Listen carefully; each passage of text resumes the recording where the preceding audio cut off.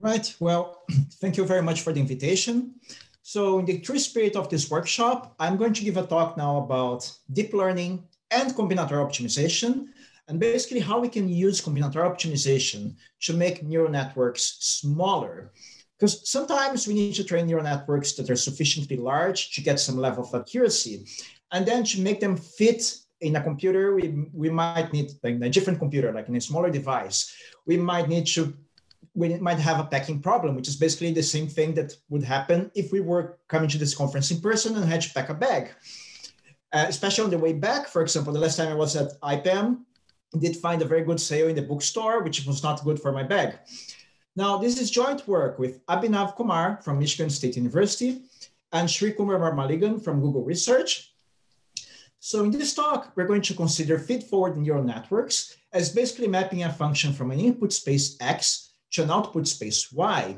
And I'm going to further assume that all the neurons are going to be rectified linear units, where the output is given by the maximum between 0 and then a fine transformation of the inputs given by the weights and the bias when we train the neural network.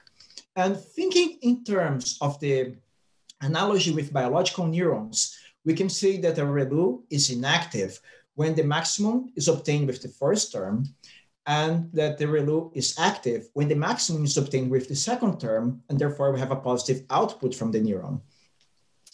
Now, the question that we're interested here is whether we can find a neural network with fewer neurons and perhaps fewer layers that can establish the same mapping from X to Y.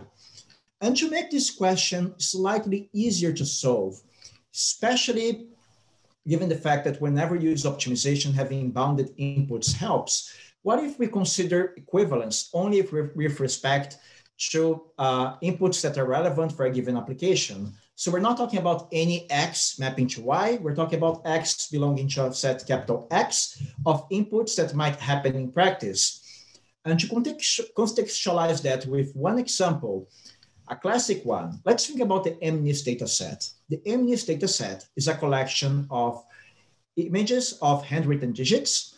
There are 28 by 28 images, and along every dimension, we're going to get a value between 0 and 1. So basically, we don't care what happens if one of the inputs is negative or greater than 1, because that's never going to happen in practice. So that's one case where restricting the inputs is not a problem, among many other cases. Now, there is a lot of work on compressing neural network. Sebastian Pokuta just mentioned one about lottery tickets hypothesis, and there are lots of other works along that same line right now. And in fact, there is an extensive literature on what I'm calling here inexact compression.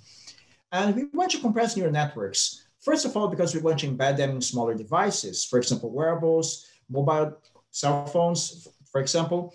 And we know for a while now that trained neural networks may present some redundancy between the network parameters, whereas if we find a low-rank approximation of the weight matrix, for example, we might obtain neural networks with better compressed neural networks with better generalization bounds. But also, it's widely known, and for example, mentioned in a recent survey, that there is a trade-off between compression and accuracy. The smaller you make a neural network, the less accuracy you're going to get in the end. Although there is a lot of work right now on obtaining smaller neural networks, in which the overall accuracy is still similar or even better than before. But that brings us to another issue with inexact compression, which is compressed neural networks may be less robust. And if there's some loss in accuracy for particular cases, we're going to see this loss being disproportionately distributed across classes. So for example, we may have an improvement in accuracy for the majority class, but worsening in the accuracy for minority classes, which might also raise issues of fairness. And there's a growing body of work on compression using optimization formulations like we're going to use here, especially in the area of inexact compression. And I mentioned one paper here because it's also using mixed integer programming, the same way that we use in our work, but there's a lot more as well. Now, if we talk about exact compression, that's a relatively unexplored topic. And the advantage of that, and it's important because, and it's an important topic because we can avoid the side effects that I just mentioned about the loss of accuracy being disproportionately affecting just part of the inputs. And also because we don't have to retrain the neural network once we remove neurons, for example. Like we're essentially preserving the same mapping from X to Y, so there's no need for retraining as in classic compression it is. Now, the one thing I should mention is that this is really unexplored right now. We're almost over with this slide, but I still have space to cover all the related work. As far as I understand, there is one paper in the upcoming ICLR conference about identifying symmetry in graph neural networks. And there's a paper that we presented last year on compressing small rectifier networks at CPIOR. And that's it. So there isn't much going on here as far as I'm concerned, but we're going to discuss now how we can scale this work that we did earlier to larger rectifier networks. And the way that we're going to be able to compress the neural networks is by identifying neurons that are what we call stable. So we're going to say that a neuron is stably inactive if it never produces a positive output. So no matter what input X from the set capital X you send through the neural network, you're going to get an output, which is the pre-activation output, which is the affine transformation before taking the max, is going to be always smaller than or equal to 0. And you can imagine that in this case, things get very simple because the output of the neuron is always 0. Now we can also have neurons being stably active, which means that no matter what input we send through the neural network, the pre-activation output G is going to be greater than or equal to 0, which means that the output of the neural network equals the pre-activation output. And in both of these cases, what's going to help us so much is the fact that there's no non-linearity in the ReLU. Like the key to make a neural network express very complex functions is that we have a nonlinear component in every neuron, which is the activation function. But if a particular neuron is basically doing a linear mapping from one space to another, then we can potentially simplify the neural network. But okay, if we can tell that certain neurons are stable, that's great. We can do we will discuss later operations that we can do with that. But the million-dollar question here is, how can you tell that a neuron in the neural network is stable across any possible inputs? And as you may imagine, this is where we're going to use optimization in this work. So if we think about, if we maximize the pre-activation output over all the inputs that we can send through the neural network, so for any X in the set capital X, and this pre-activation output ends up being always smaller than or equal to 0, that means that the neuron is stably inactive. Whereas if we minimize the same pre-activation output over any valid input, and the output of that is always greater than or equal to 0, that means that the neuron is stably active. And in both of these cases, we can basically formulate a mixed integer linear program to map the inputs to the outputs of a trained neural network as a way to solve these optimization problems. And the way that this is going to look like, at least for each one of the neurons of the neural network, is a set of constraints like we're seeing right now. And there's actually a lot of work on formulating optimization problems on top of trained neural networks. And in fact, I suspect that Joey is going to talk a little bit about that in his talk later today. So I'm not going to discuss this in much detail, other than saying that in these formulations, the inputs of the neural network and the outputs of every neuron are decision variables. And we also have this special decision variable here, which is the binary variable Z, telling whether for the values of the inputs that we're currently considering, this particular neuron is active or not. That's the only thing I want you to remember from this particular slide. And the way that this binary variable Z works is as follows. Z is going to be 0 whenever we're talking about inputs for which the pre-activation output is smaller than or equal to 0, and then the output is going to be 0. And Z is going to be 1 whenever the pre-activation output is greater than or equal to 0, which means that the output and the pre-activation output have the same value. Now, well, I just gave you two objective functions. I told you how we're going to set up these constraints. And if we were in person, maybe someone would be standing up right now, because what I'm proposing here is just preposterous. Solving 2 MILPs per neuron is not that cheap, at least not if we're talking about sufficiently large neural networks where this is going to start being interesting for us. Well, we know that, but given that we still tried, and that's what we got in our first paper, basically what we did back then was, if we had a negative upper bound for the maximization problem or a positive lower bound for the minimization problem, we would stop because we would have enough information already. And the runtime to identify stable neurons for MNIST classifiers in that case was as follows. So for 2 hidden layers of 25 neurons each, it took about 30 seconds. For 2 hidden layers of about 100 neurons each, it took 400 seconds. Now, this is not a node computer I'm talking about. This is in fact taking a lot more time than it takes to actually train the neural network, which is not great. And that's why we needed to scale this up. And there are a couple of insights about this compression problem that we're considering that's going to help these insights are going to help us a lot here. The first one is that we're solving all of these problems over the same feasible set. The constraints of this problem are basically how to map the input to the output of the neural network. So it's those constraints that I discussed before for every neuron of the neural network. The second one is that it's easy to certify that a neuron is not stable. So certifying that a neuron is stable entails that we solved an optimization problem, and by finding the optimal solution, so basically like by proving the correctness of the algorithm and the steps that were taken, that there's no way to make that neuron active or inactive, for example. Now, if we're talking about certifying that a neuron is not stable, it just takes 2 inputs to the neural network. One, that when you send through the neural network is going to make the neuron active, and another one that when you send through the neural network is going to make the neuron inactive. And in fact, we can use one neural network input to certify multiple neurons at the same time. So we're basically going to reframe the optimization problem that we're going to solve here as a different one. We're trying to look for an input of the neural network that's going to produce an unobserved state in the maximum number of neurons. So we're going to go over all the inputs. So we're optimizing over the possible inputs that are valid for us. And we're going to check whether we're going to find a non-negative pre-activation output for neurons in a set P of neurons which we have not seen being active yet. So those are neurons that we don't know if they can be ever active. So we're looking for situations in which they're active, inputs that will make them active. Likewise, we're going to look for some other neurons. We're going to look at whether it's possible to make them inactive by looking at the pre-activation output, which is smaller than or equal to 0. And those neurons will be in a set Q of neurons that we have not been seeing inactive yet.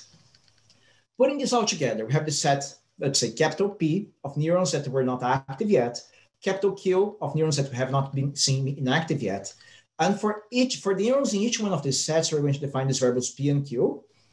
And here's the objective function that we're going to consider from now on. Basically, we're trying to look at an input that's going to maximize the number of neurons in a different state, in a state that we haven't seen yet. And if by trying to solve this optimization problem, we get that the optimal value is 0, then we know that every neuron in the set P is stably inactive, and every neuron in the set Q is stably active. Whereas if we get some positive value for this optimization problem, we know that we're one step closer to identifying stable neurons because we're going to remove neurons from either the set P or the set Q. Now, in fact, we don't have to solve this problem more than once. If you remember what I mentioned before, we only need to solve a problem to optimality to prove stability. So that's only when we get the values of 0. If we get any positive solution along the way, that solution is associated with an input that's activating neurons with states that is producing in some neurons states that we haven't observed before. So that's going to help us. We don't need to find an optimal solution in that case. And every time that we find a solution like that, what we can do is, when we're solving this problem in a MIP solver, we can implement a lazy constraint callback so that for every feasible solution that is found, we can inspect these variables P and Q to see which neurons have presented a new state, and then add valid cuts, valid inequalities, basically just setting these variables to 0 so that they can no longer have one value anymore. And then we keep rolling this up to the point where we're going to prove that the optimal solution for the variables that are left has a value of 0. And in addition to that, we can also relax these new binary variables that we're creating if we consider the integrality of z. So putting it all together, we have this new objective function maximizing the sum of the p's and q's. We have the constraints mapping inputs to the outputs of the neural network, nothing new here. And the variable p for every neuron that we want to see active is going to be bound between 0 and the binary variable z, telling if the neuron is active or not. And the variable q is going to be bound between 0 and 1 minus z. And now the cherry on top of all of this that I just mentioned is a very simple but very powerful observation by Fischetti and Joe, which is that if you have an input for a valid input for the neural network, you have a feasible solution for the MIOP formulation on the trained neural network, which it's not that complicated. But if you think about it, but in general, when we're talking about mixed integer linear programming, finding a feasible solution is an NP complete problem. And the fact that finding a feasible solution for the formulation that we're considering here is easily done can actually help us a lot. So what we're actually going to do is we're going to look at the input that comes out of solving the linear relaxation of this formulation. So basically, if we fix the input variables should be exactly the same as in the linear relaxation, that's going to imply one feasible MIOP solution that can be easily found by the solver. Or basically, if you just send that input for the neural network, you're going to see the activations and compute it. And this solution is somewhat guided by the objective function, not perfectly because we are relaxing the binary variable z, but still, this is going to push us towards the activating neurons or inactivating neurons to obtain states that we haven't observed. And we can get one of those at every node of the branch and bound tree. And in practice, when we were running experiments, we did observe that when there were very few neurons in which we haven't observed the state, doing that would speed up things considerably. So when we look at the runtimes now, they look a lot better. So here is a scatter chart of how the runtimes of our new approach look like in the y-axis compared to the work that we presented the CPRR last year in the x-axis. The colors here are being used for the amount of regularization used when training the neural network. We're going to discuss that later. For now, I just want to focus here on the difference in runtimes. If we look at neural networks with two hidden layers of 25 neurons each, the median speed up was of 15 times. And as we make these neural networks larger, the speed up actually increases. So when we have two hidden layers of 100 neurons each, now it's 39 times faster to identify all the stable neurons, which is great. So I just told you that we were able to scale up this process of detecting whether neurons in the neural network are stable. Now, how can we use these stable neurons to make the neural network smaller? So let's walk through some operations that we can do that are going to produce essentially the same neural network for us. The first one is when a neuron is stably inactive. In that case, we know that the output of this neuron is always 0, so it never affects the pre-activation outputs of the neurons in the next layer or the output of the neural network as a whole. So we can easily remove these neurons from the neural network, and that's it. Now, if the entire layer is stably inactive, then, like before, we can now tell that the output of this layer is basically a vector of zeros, which means that the output of the network is actually constant and defined by the parameters that come later, which actually means that we can remove all the hidden layers of the neural network. Now, we're not going to observe this in practice unless your neural network is very bad, like it basically just has a constant output. But this is just for the sake of completeness. Now, here's a situation that we may actually see in practice, which is when we have an entire layer being stably active, especially if we remove the neurons that are stably inactive around it. In that case, the output of this layer is an affine transformation of its inputs, which means that for any neuron that you look in the next layer, the pre-activation output can be redefined as an affine function on the inputs of the preceding layer. So basically, we can rewire the neural network to connect the layer before the stable layer to the layer after it, and effectively remove this layer from the neural network. This is what we call folding the the layer. And finally, we may also have a situation in which some, but not all neurons in a particular layer are stably active. So in that case, for those neurons, we have an undefined transformation coming through the neuron when you go through them. And if the rank on the weights of these neurons is smaller than the number of neurons, then we know that there is some linear dependency between the outputs of these neurons, which means that we can basically adjust the parameters of the neural network so that we have the same effect being applied to the pre-activation outputs of the neurons in the next layer.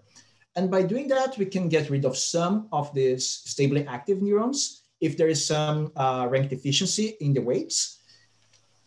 And 5 minutes left. Okay. 5 more minutes. All right. Now, final question here is, okay, I have told you how we can identify stable neurons, what we can do if they exist. But the other important question here now is, how are we going to find stable neurons? Well, it turns out that if you use L1 regularization, we can induce stability in the neural network. And this has been used to make these networks more robust. And the way that it works is that L1 regularization is going to drive the weights down. And if the bias is negative, we're likely to have a stably inactive neuron. And likewise, if the bias is positive, we're likely to have a stably active neuron. And now, if we put one thing that we know in general is that if we put some regularization, but not too much, that actually improves the accuracy of the trained neural network. So in the experiments, we first are going to discuss here the case of MNIST classifiers. And what we did with them is we just looked for an amount of regularization that actually goes a little past the ideal. So we're going to get an accuracy that's basically the same as no regularization in the neural network. So that's the amount of regularization capital L bar. And we're also going to check what happens when we have half of that amount of regularization, which is a situation where we're expecting the accuracy to be higher. And here's what happens when we look at 2 hidden layers of 100 neurons, and then we keep adding more and more layers. So you can see that if there is no regularization, we basically cannot do anything about exact compression, at least not with stability. If we have so much regularization that we're back at the same amount of accuracy, and here are the accuracies in case you're curious about them, they're about the same. We can remove about 25% of the neurons. And in terms of connections, that's about 40%. And in the middle here, we have the sweet spot. That's where we can have the cake and eat it too. Basically, we're training the neural networks with just a little bit of accuracy, enough that improves but it's also enough that we can actually remove some of the neurons from the neural network later. And we can remove about 15% of the neurons by doing that. And here we have somewhat similar results in which instead of adding layers, we're actually doubling the width of the 2 hidden layers. And in terms of run times, this is much better than before. And what we can observe here is that... Can I ask, there's one question in the chat in the meanwhile. So Eli asked if there are any theoretical guarantees on the minimum or maximum number of active or inactive neurons in general. Good point. Not that I'm aware of. But that's an interesting question. Okay. So then maybe for the discussion. All right. So in terms of runtimes, as you can see here, we dropped from 400 seconds to 14 seconds in the case of 2 times 100. And what we can observe here is that compared to no regularization, so I told you that we can have the cake and eat it too, but using this amount of regularization that improves accuracy and allows us to do compression actually makes the runtimes higher. And if we actually have more and more regularization, the runtimes then go down. So we can see that it's generally easier to identify stable neurons if we have more regularization when we're past this point. And the other thing that we observed that was very interesting is that when there is some regularization being used, no matter how much, there is a direct relationship between the size of the neural network after compression and the accuracy of the neural network, which is even more meaningful than the relationship with the amount of regularization used. And Finally, we have some experiments on autoencoders, and with autoencoders where we basically have like layers of different widths, and one of them usually is very small, and we can expect it to be stable. What we did was we actually applied a lot of regularization just to see what would happen. And what happened with 3 hidden layers is that the first 2 hidden layers were fold, in most cases before the loss doubled. And here, the first set of experiments, basically we start with no regularization. Then we add some amount that just make the loss, just increases a little bit the loss. And then we add 10 times more than that. And what we're observing here is that we're left with a neural network that has between 5 and 10% the number of neurons. So we're removing almost everything, folding 2 of the hidden layers. And these are experiments in which we just changed the width of the bottleneck layer, the layer in the middle. Now, here are results in which we actually fixed the bottleneck layer and just changed the width of the other 2 layers, the first and the third. And you can see that the figures are about the same. And when we look at the runtimes here, that's where things get very interesting. I mentioned to you that the more regularization we use, the easier it is to solve these problems. So here, it's basically a drop of 40 to 50 times in runtimes when we consider the case in which we have a lot of regularization. So for the first set of experiments, we were able to run in 3 seconds, everything. For the second set here, it went from 1 to 10 seconds, but it was a lot faster than anything else, which means that maybe what we could do here on purpose is we could train a neural network with so much regularization that this is hurting our accuracy. Just because in the end, we can actually make it a lot smaller. And then it would make more sense to compare with other small neural networks as well.